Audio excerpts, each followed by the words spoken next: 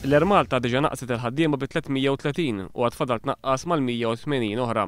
Ikkonferma dan ma' One News il-Kap ezekuttiv stess tal-Air Malta l-Ingliż Peter Davies.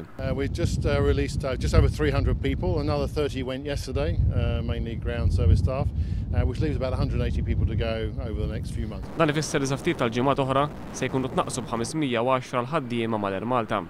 Skont Peter Davies il-ħaddiema kollha tal-Air Malta jafu meta ser jispiċċaw mix-xogħol.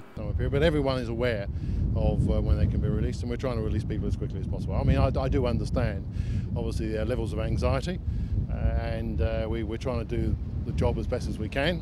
B'salarju ta' 500,000 euro fis-sena, Peter Davies għandu l-ikbar salarju illi qiegħda tħallas illum l-Air Malta.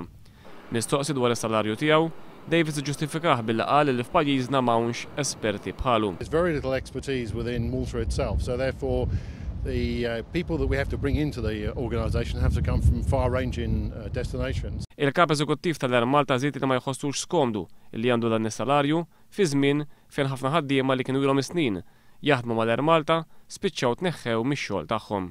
I don't feel uncomfortable because the benefits of having people like myself and others is that we can make sure that those people left with the right packages, but also make sure that we create a profitable airline.